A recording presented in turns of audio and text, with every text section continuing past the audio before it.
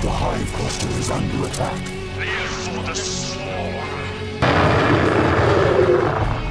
Hey there, StarCraft fans! It's Falcon Paladin coming at you with yet another edition of StarCraft Remastered.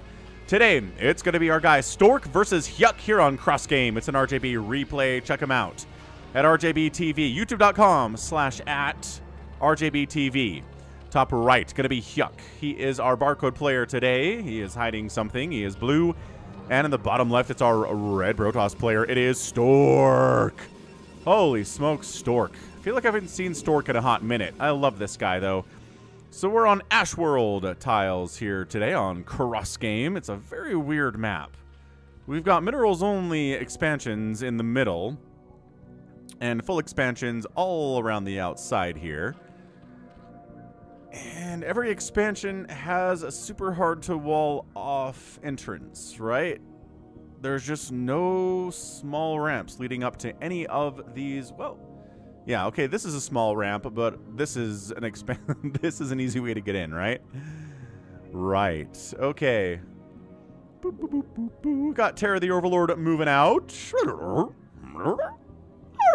That's right, Terra. You are super cool and handsome and on shirts, 2 separate shirts at falconpaladin@gmail.com. Overpool opening here, by the way, from HyuK. And a mug. If you're interested in Terry the Overlord merch, as well as more generic Falcon Paladin branded merch, check it out at falconpaladin.store. Nice. Be sure, again, to do the currency selector up at the top right, okay? Because it will default to Australian dollars, which is like 99% sure that's not your currency. You can choose your local currency on it. Whatever it is. Is it euros? It's there. Is it, I mean, lira? It's there. Actually, is it still lira in Turkey? I think it is. Anywho. Point is, falconpaladin.store, good place to get merch. All right, neat. We got a probe moving out, trying to scout things, see what's going on. Terra the Overlord doing the same thing, bypassing his friend, the Kakaru. Kakaru! Kakaru! Oh, you're very busy today, Kakaru. You can't stop and chat. Okay, goodbye. Kakaru! Kakaru! And gone. Terra the Overlord always like connecting with his friends, even if it's just for a minute. It's a very wholesome thing to do. Yeah, probe harassing his Stork. He's mean that way. Forge expanding is our guy.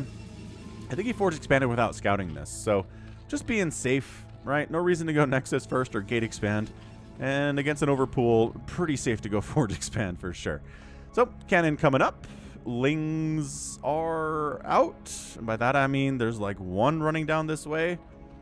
And the other one is busy chasing our probe. Will not kill it until it gets metabolic boost. And, well, the extractor is not even done yet. So that's going to be a hot minute, isn't it? Terra the Overlord coming in. Sees, okay, Gateway, Forge, Cannon, great. We're just going to park right here because nothing can shoot at us for a minute. There will be no Dragoons for at least 1 or 2 minutes here. So just kind of hanging out for now. Everything is totally cool. And, ooh, very nice. Double expanding. Quick second base and a quick third base. Well, kind of a later second base and a quick third base. There we go. It's more what we're looking at here. Zerg players don't necessarily care about ramp sizes. Actually, hold on. That's a small ramp, but there's another way up, right? As I was looking at this thing. Oh, I'm a liar. I'm a huge liar. Okay, so this, it's not exactly a normal skinny ramp, but that's pretty darn skinny, right? Okay, so there are 2 places you can expand on this map that has relatively narrow ramps leading up to them that are easier to wall off and hold if you're Protoss or Terran. All right, good stuff. Cybercore on the way from our guy Stork.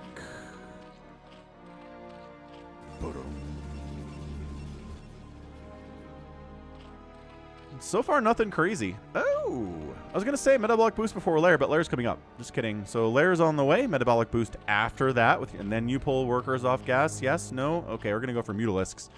Let's do this thing. We're going to go Spire opening at the least, but the fact that we're going for a bunch of gas here. So at least a Spire. Look at all that gas, though. So, I mean, you have enough money for gas, or for a Spire now. So, let's see if that thing gets tossed down.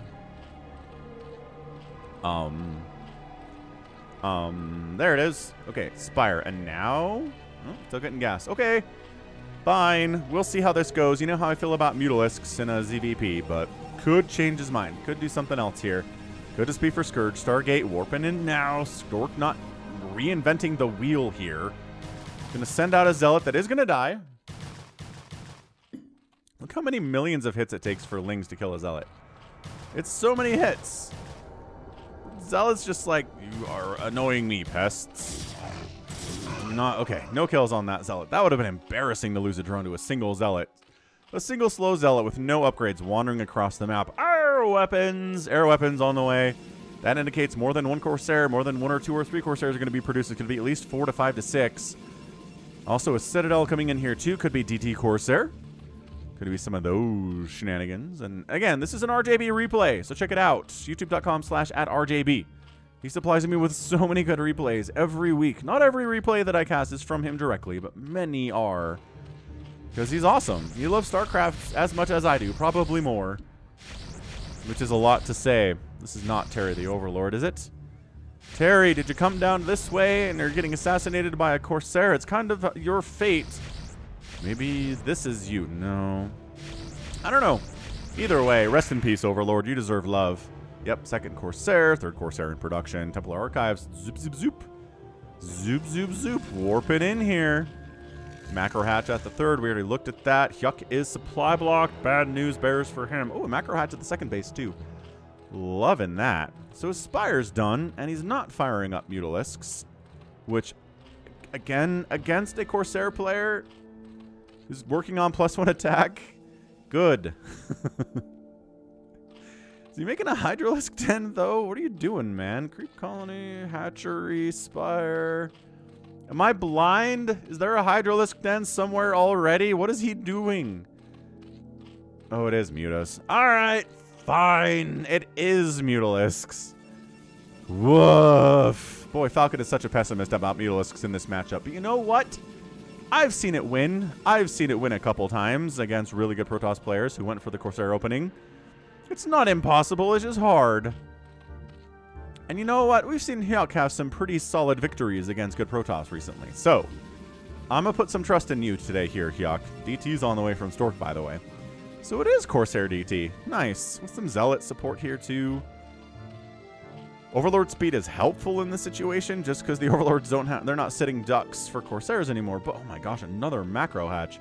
Is this like Ling Muta?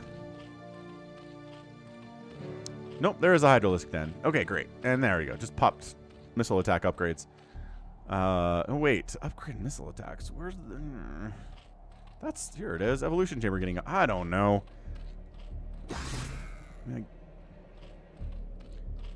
No, DT. This is not the place for you. Ooh. Oh, I was going to say, managed to not take a sunken hit. He did.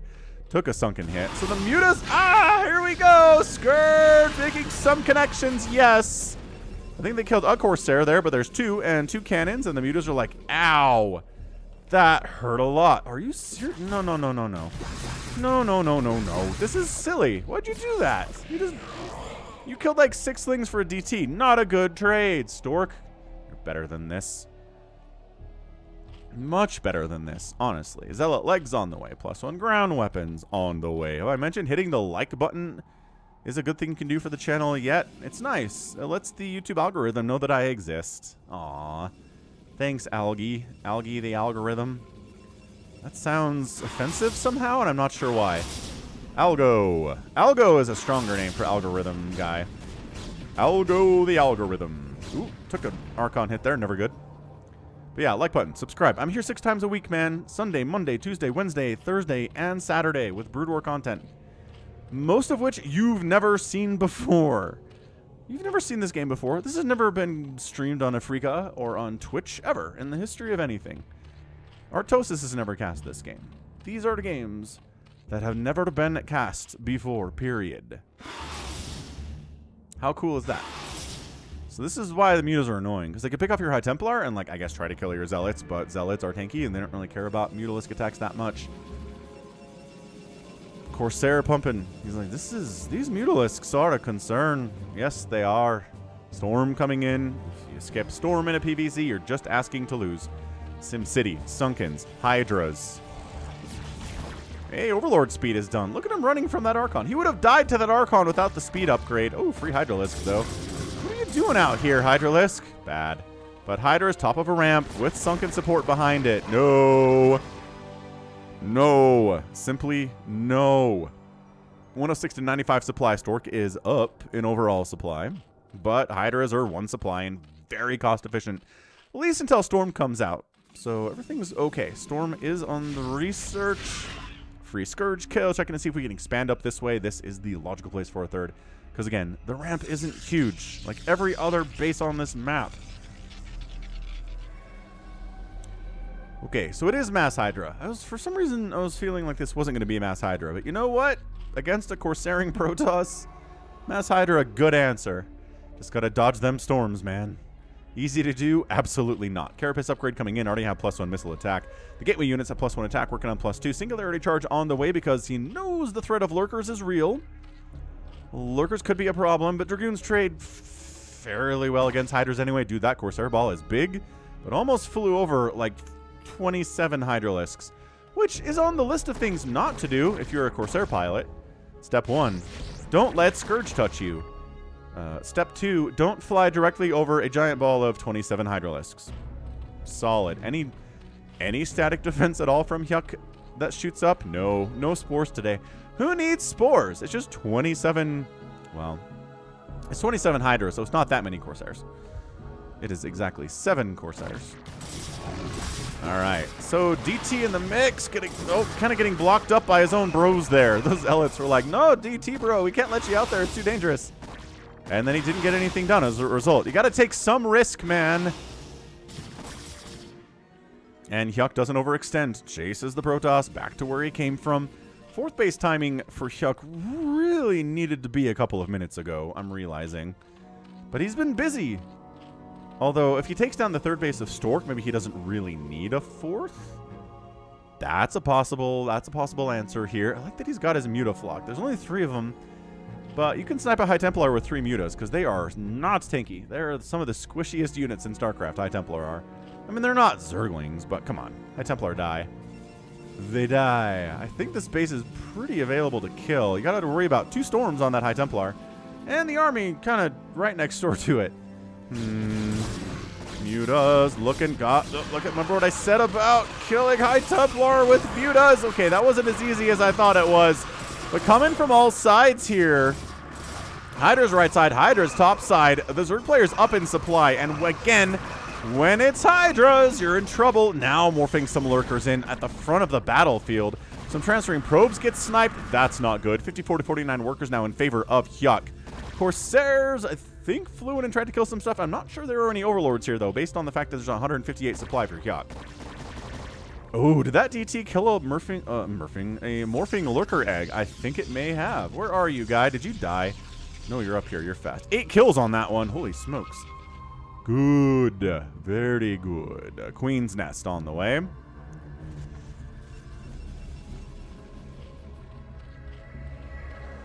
Another base. Here we go. Minerals only base here. Oh, cross game. Oh, I cast an incredible game. I think it was between Queen and Stork on this map. No, months ago now. It must have been 6, 8, maybe 10 months ago. That was crazy good. Just seeing this, seeing a hatchery at this position reminded me that I've cast games on cross game before. Hydra lurker trying to bust up. DT makes it in, and there's detection and Hydra. So no, bad. But cannons against lurkers are pretty good. Ooh, free obs though. That was a bit careless from Stork for sure. Overlord killed. Okay, not supply blocking, but very close to supply blocking HyuK. That's another. Oh, ouch! Ow! Ow! Protoss fans, I see your comments, and I recognize I've not cast a bunch of PvZ wins in the last month or so. I have cast at least 2, I think 3.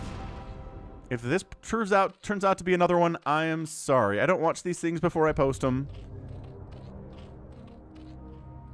I mean, place your bets. Who's going to win this thing? This is pretty close. 3 basing Protoss against a sort of 4 basing Zerg who doesn't have that 4th extractor, which is kind of important for what Zerg players are trying to do, which is things like lurkers and defilers.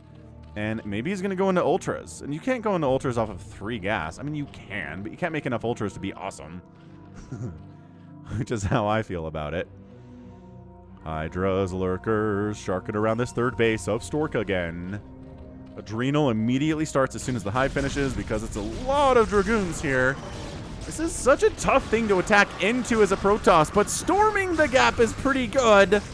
But on the other side, HyuK says, you don't get a fourth base, only I get that fourth base. Rawr. And then Stork says, you haven't dislodged me from this position, stupid. The Archon's on the backside because they don't want to fight against the Hydras. And if Lings wrap around the backside, oh, this is HyuK going for the surround, though. This is HyuK going for the surround. Storm, win. Kill this top side first, and then killing the bottom side's easier, I guess. How much Storm is available? None. None, actually. How are there Storms available? Oh, there's more High Templar than I thought.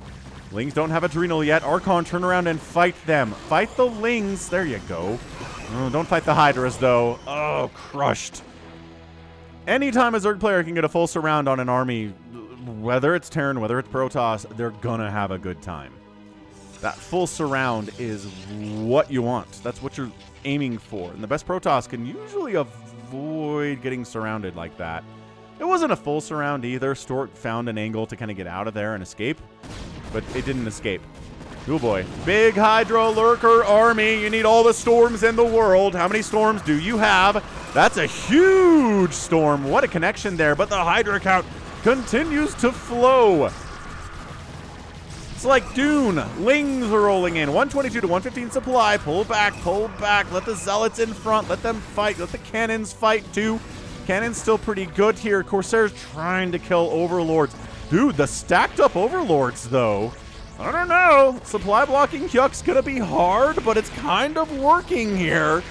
Oh my gosh, he was at 190 something supply, and now he is supply blocked, but every Corsair died for that. Good trades? I don't know. But HyuK supply blocked. That slows him down immensely. He just fired up 4 more Overlords to try to rectify that. But he's setting up a contain with Lings, Hydras, Lurkers here. Dude, HyuK's ZVP lately has been astronomically impressive. HyuK is not a name where I'm like, yeah, he's good at ZVP, but now it is. Now that's what I'm feeling and thinking. Lings rolling in to die. You guys aren't really accomplishing much, guys. Bad. You need to be consumed by Defilers at this point. There we go. Now we Dark Swarm, and now the Lings can accomplish things. Pop. Dark Swarm up, double Dark Swarm up. Lings moving in, kind of overextending a little bit here. Stork defending. Is HyuK overextending here? Plague's almost done. A Plague into a defensive position like this is super big. And HyuK has taken the 12 o'clock base while he was at it. Good Storm inside the Dark Swarm. Okay, Storm's still coming in. He's not sending the whole army in because he wants to bait out those Storms first. Storm, Storm. How many Storms does Stork have? As many as he needs. And, okay, so the initial Dark Swarms wear off. Lurker's pulling back. 132 to 118 supply. Again, Hydra Ling heavy army here. Ooh, free High Templar, though? Bad. No free High Templar. Bad. Don't do that. DT. Ugh. +3 attack. 50 damage per swipe, man. DT's hit hard. He's trying to bust out. It's got to be on the backs of Storms. Teching into Reavers here would be super good too, but I don't know if he has the time for it. He needs to win this battle and do some kind of a counterattack if he's going to win this game. Or do both at the same time. He's sending a DT up. That would be huge if he can get some connections with that. All right, 118 to 102 supply. DT sneaks up. Gonna maybe get 3 drone kills. What are you doing back here?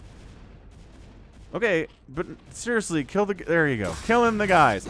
Lings, Ling blood coating this ramp here. Okay, so this 4th extractor, it exists, but there's no drones mining it. 117 and 108. So this is a good game. This is a really good game. Kill. Yes. More drones dying. Okay. Oh, yeah. He brought an Overlord over. Nice, I guess. DT gets out with 9 kills. All right. That's what he needed. That's what he needed to do. Slow down the Zerg economy at least a little bit. He needs more Zealots. He definitely needs Reavers here. On just these Dragoons. Not going to trade well. And Adrenalings against... I don't know, man. Adrenalings against Zealots make good trades, too. Busting out of here is so hard. Where is his supply? Both players are on such low army value right now. Plague catching some of those red dragoons. Hard to see it, but it's there. Archon, 14 kills and dead. Some of those kills came when he was too high Templar. For sure. Adrenalings on top of your plagued dragoons. Bad. It's not looking good. It is not looking good. Wow.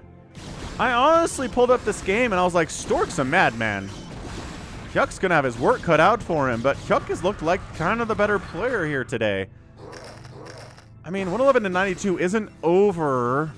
It's just that you're 3-basing it versus a 4-base, and the 4th base is actually alive now for HyuK. So the longer this game goes on, the worse it is. Some decisive event needs to happen here from Stork. He is not taking into Reavers. There are people in the comments who are going to have some thoughts about that. That High Templar's like, whoa. This High Templar's like, whoa. Pull back, pull back. Expanding up here, a possibility. 127, 130 to 99 supply. The supply block slowed HyuK down, but not forever. Not forever. Plague, sick plague. The Defiler escapes the Psionic Storm, but this contained, it's just never gone away. And as soon as I say that, it goes away. The heck is that? Ling left behind to make sure if that's attempted. Oh, I mean, you've called the Horde. You've startled the Witch. High Templar dying, taking a lot of Hydras with them, though. Plagued Dragoons fighting. Nah, Lings are on the backside. That's your GG. Stork taps out, and HyuK is your winner in 21 minutes and 40 seconds. What an absolutely impressive display of ZVP there from HyuK. Did he get supply blocked because he lost all of his overlords to Corsairs once? Yes, that happened. Did he almost lose a drone to a single slow zealot earlier? Yes. Did he lose a million Hydralisk to Psionic Storm? Absolutely. Was his macro good enough to overcome all of those things? Yes, it was. It was. That was insanely good. He's got Adrenal for his Lings. He got 3-3 on those boys. He got 3-3 on the Hydras. It's not super easy to have 3-3 for Hydras and Lings at 21 minutes. It requires constant attention to upgrades, which is exactly what he did. And yeah, just no Storm drops, no Reaver plays here from Stork today. It's going to make it harder than it needs to be to defeat someone going Ling Hydra Lurker. The Lurkers weren't a huge part of the game. It was mostly just Ling Hydra, which is even more impressive. But yeah, no Reavers here. The Storm was good, but not good enough, which is not something that I say a lot. But it wasn't. It simply wasn't quite good enough. So just, man, HyuK's playing so well. I really don't know how else to end that analysis. If you see HyuK in a future game title, pay attention. 174,000 points for a Stork, 178,000 for HyuK. Outproducing the Protoss player by 3-1. A lot of those were Lings. Kill death ratio 400 to 164. Again, Lings kind of inflate those numbers. Resources outspending, there it is, outspending the Protoss 51,000 and 42,000. They're 9,000 resources, a little bit less, but still, in 20 minutes is massive. Able to get up that 4th base, able to get up that 5th base at the 12 o'clock too. Sure, he lost 6 drones up there, but he's saturated it eventually. And Zerg players can replace workers pretty quickly. That's what Larva is for. So, man, excellent, truly excellent ZVP on the side of HyuK here. Stork played well. Again, no Reavers, but the question is, when do you take the time to take into Reavers? 18 minutes? 17? You want to start it as early as 15, maybe? Did the Corsairs get the damage done they needed to? Should he have not invested so much into Corsairs in this game? That's a thought. Okay. Well, enough thinking. That's going to be it from me. This has been Falcon Paladin coming at you with yet another edition of StarCraft Brood War Remastered. Go ahead, hit that like button, hit that subscribe if you like what you saw, what you heard today. You can also catch me on Twitter, Facebook, Patreon, and Twitch, all at /Falcon Paladin. And until next time, as always, thank you so much for watching, and you take care of yourself.